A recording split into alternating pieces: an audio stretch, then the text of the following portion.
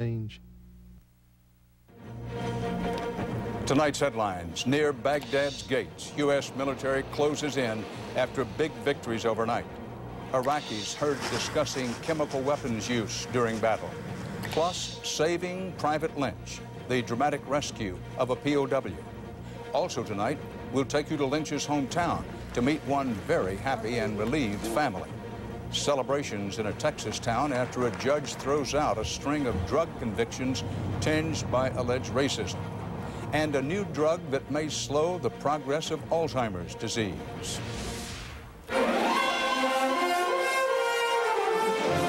This is the CBS Evening News with Dan Rather reporting from CBS News headquarters in New York. Good evening. As the war against Iraq heads into a third week tonight, there is major progress and a stunning battlefield victory to report. The U.S. military says 2 key Republican Guard divisions protecting Baghdad have been beaten so badly they are, quote, no longer credible forces. They were pummeled by U.S. forces now closing in on the capital from 2 sides. To the east, advancing U.S. Marines are now within 30 miles or less of the outskirts of Baghdad. To the west, lead elements of the Army's 3rd Infantry are within 20 miles or less. CBS has reporters with the Army and the Marines. We begin with CBS's Jim Axelrod. 2 o'clock this morning, Iraqi time. The 3rd Infantry began a 2-stage push to get across the Euphrates River, hoping by day's end to be within miles of Baghdad. Covered by big booming cannons and rockets shot through the sky, the 1st Brigade led the way past Karbala, a battle dominated by artillery. It kind of like clears the way for us. And if they hear it coming, they should run. If they don't, they're dead. The Americans sent a constant barrage, and almost nothing was coming back their way. The brigade took no casualties. What it did take was prisoners. We're a professional army, and we're able to bring all that power to bear at the tip of the spear. So when our soldiers go into close combat, I mean, his will to fight is broken. Maybe these Iraqis did have their wills broken, but the Army was taking no chances. All along, commanders were expecting the 2nd stage of this trip, the part after Karbala, to be the rough one. And they were right. As lead units approached the bridge, Iraqis began to fire. Mortars and AK-47s. Just about a half mile on the other side of that white smoke is the Euphrates River. This is a critical crossing point.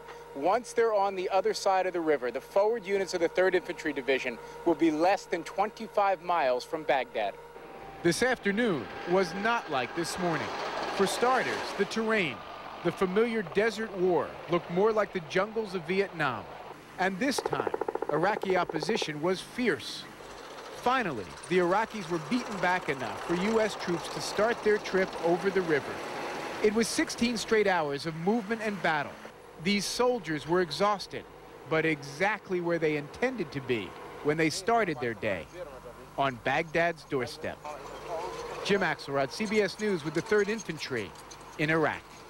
The battle appears to have gone just as well on the other prong of the push toward Baghdad, led by the Marines. CBS's John Roberts reports the vanguard of their advance is now on the far side of the Tigris River, roughly 75 miles east of the Army's frontline troops. For the first time in a week, the word cakewalk has resurfaced in the Marines' vocabulary. Went pretty well today. We were expecting some heavy resistance in this town, but it didn't seem to materialize. Seems like the enemy were pretty overwhelmed as we came in, and seems like they're starting to pull out. After fighting an unexpected street-by-street guerrilla war in the southern city of Nasiriyah, Marines now have the upper hand of overwhelming force against a weakened enemy. They stormed across a strategic bridge spanning the Tigris River this morning, while the Baghdad division of the Republican Guard stayed bottled up under heavy American bombing just a few miles away in Al-Qaeda. By mid-morning, the Marines owned the main road to Baghdad.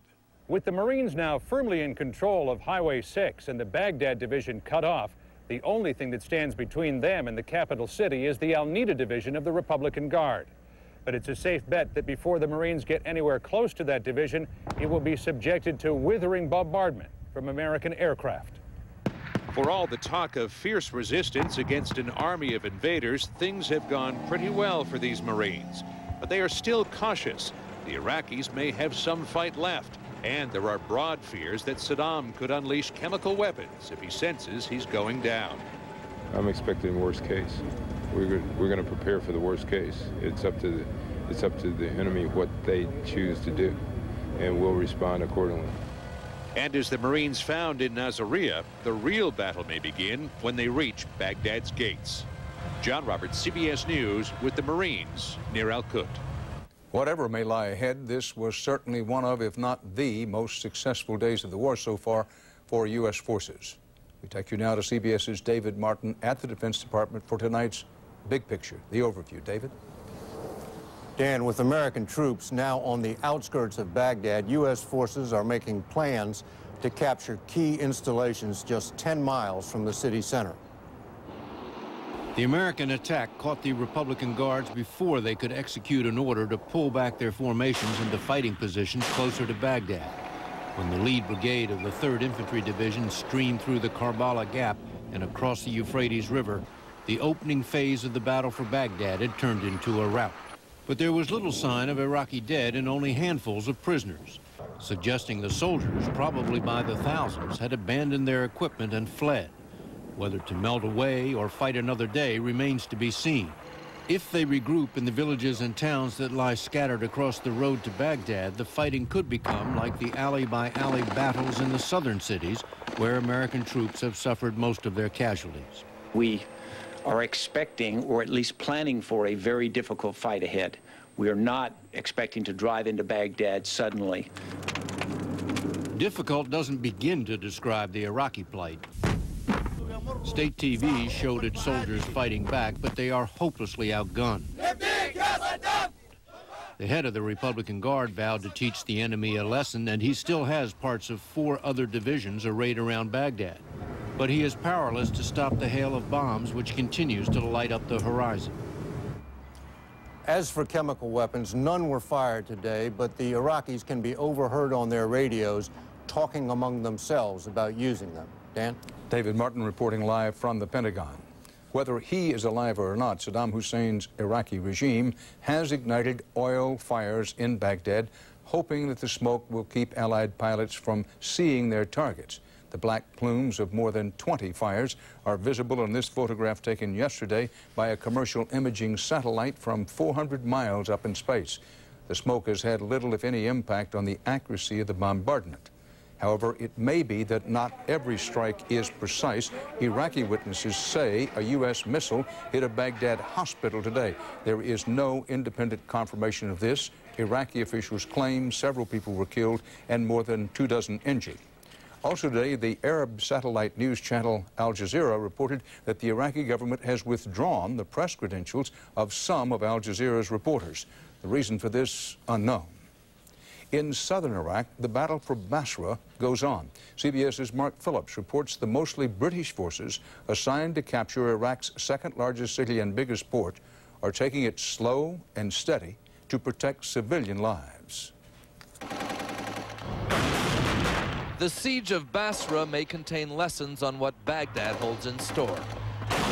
British artillery has been trying to flush out the hardcore resistance around the city, firing flares to illuminate targets as well as shells to destroy them, and trying to do that without killing civilians.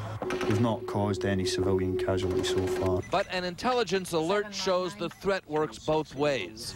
News just in reports that the Iraqi Air Force is prepared for chemical bombardment in northern Basra. The chemical attack doesn't come. At daybreak, foot soldiers search house to house. More prisoners are taken, more weapons are found, and more evidence is discovered of the regime's brutality. This, residents say, was a torture cell of Saddam's Mukhabarat secret police. The fate of the people who owned these ID cards, unknown. Yet there are still many more regime loyalists holding out. Many.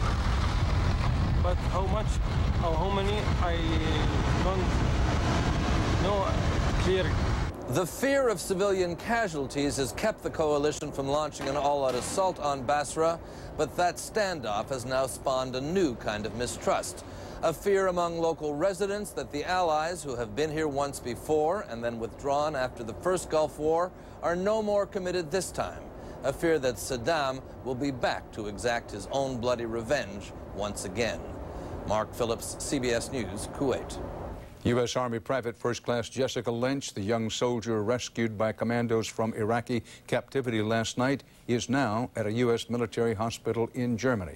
She arrived there tonight aboard an Air Force transport jet. She's reported to have suffered both gunshot wounds and broken bones during her ordeal.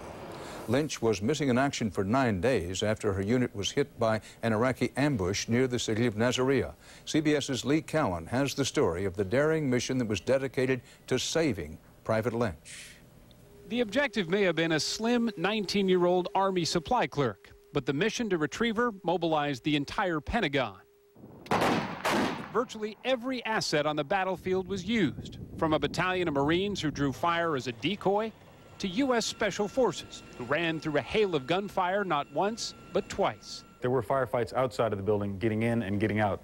It was an Iraqi hospital turned paramilitary post that had been Lynch's uncomfortable home for 10 long days. We've just arrived here at Saddam Hospital. Military officials showed WFOR reporter Mike Kirsch the room where Lynch was held. It was here she lay suffering from 2 broken legs, a broken arm, and multiple gunshot wounds, being treated not by a doctor, but by an Iraqi pharmacist. She's very good, healthy, and I every day see Jessica. She's crying about her home. He wants to go home. Battered and broken, she finally got her wish. Saved by strangers she now considers family. Still, not a single member of the secret special operations community is willing to take credit for the daring rescue, saying only that every branch of the service was involved, from Navy SEALs to Army Rangers. It was a mission one described as a midnight ballet, with just one tragic turn. It came on a tour of the hospital grounds, where the team was led to 11 bodies. Bodies some fear may well be the other members of Lynch's unit, taken captive on the same day. And some brave souls put their lives on the line to make this happen. Loyal to a creed that they know, that they'll never leave a fallen comrade. One is now on her way home, but there is still a lot more work to do. Lee Cowan, CBS News, with U.S. Special Forces in Kuwait. Coming up next year on the CBS Evening News, Eye on America goes back to Jessica Lynch's hometown, now filled with joy and gratitude.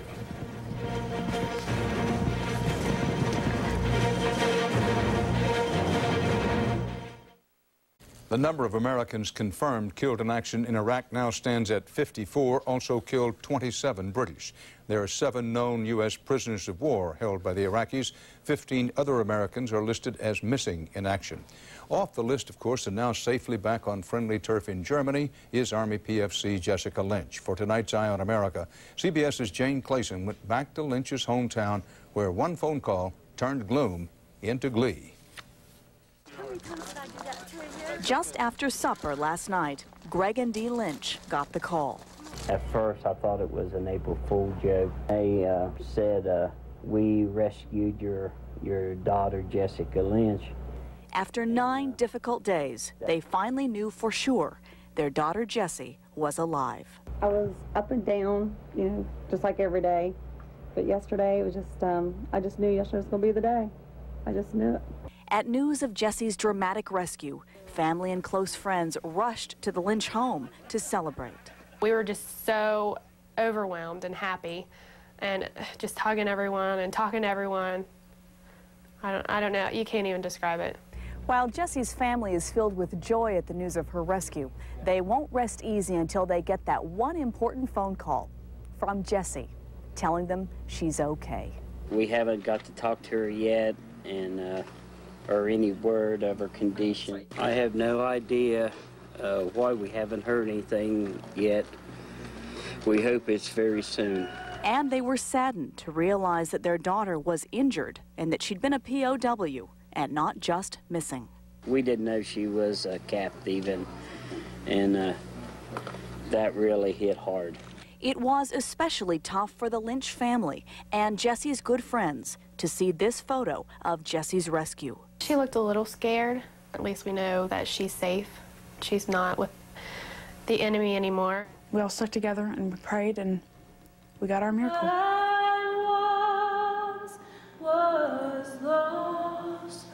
And everywhere in this tight-knit community today, there was an outpouring of relief and thanks. Well, as soon as she's capable, we're planning one heck of a big shindig. In Palestine, West Virginia, I'm Jane Clayson for Eye on America. On the CBS Market Watch, some newfound optimism about the progress of the war since stock prices soaring today. The Dow up 215 points, the NASDAQ 48. Still ahead here on the CBS Evening News, righting wrongs in a Texas town. Dozens of African Americans may have been busted for drugs, not based on evidence, but based on race.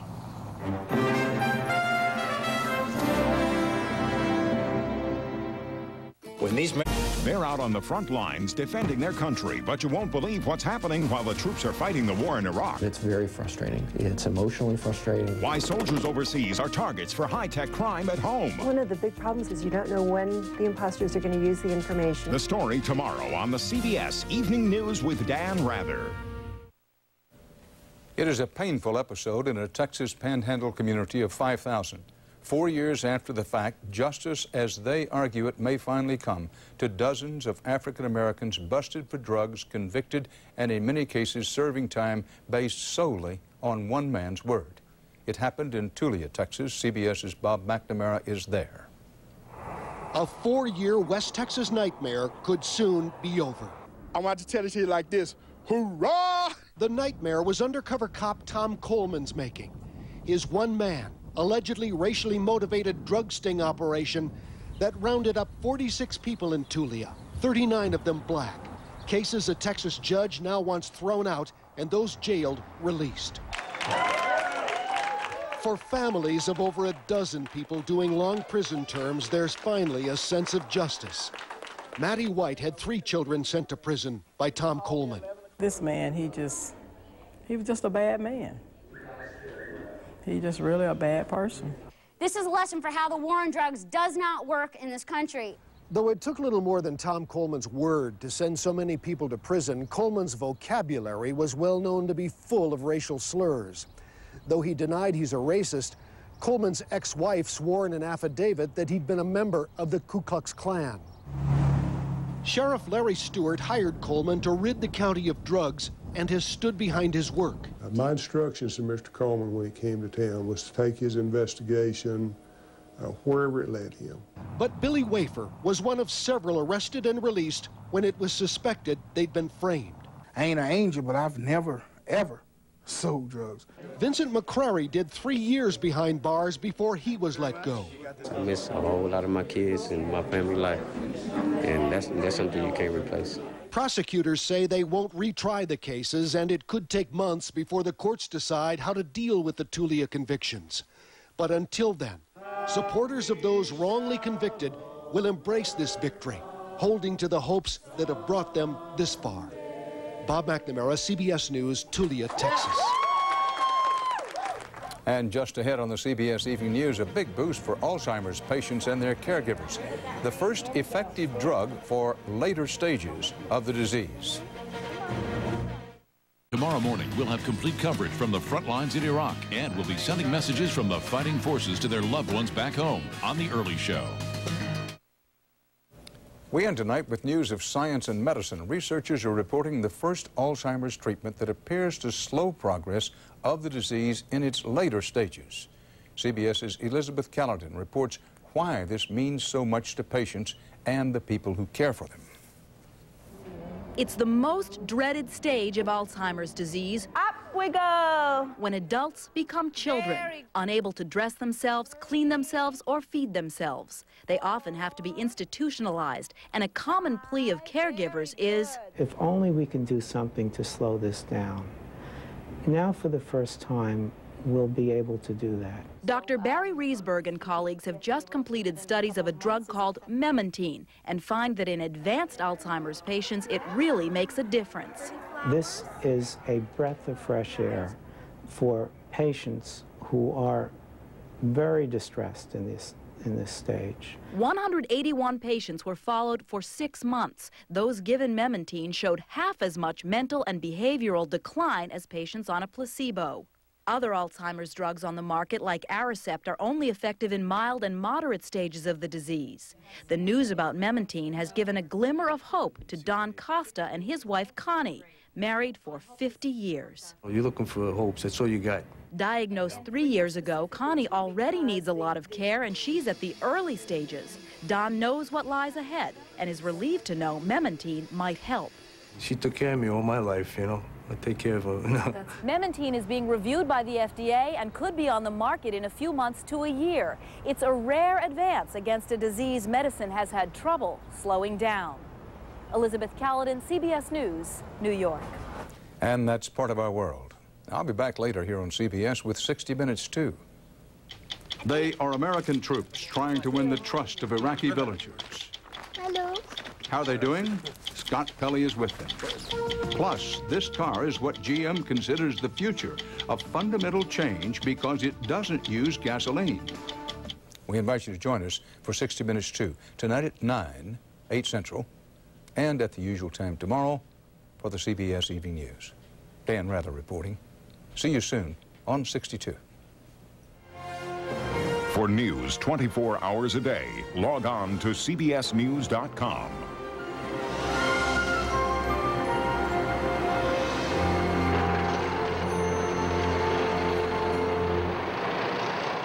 Our soldiers overseas targets for high-tech crime at home tomorrow. Experience CBS News.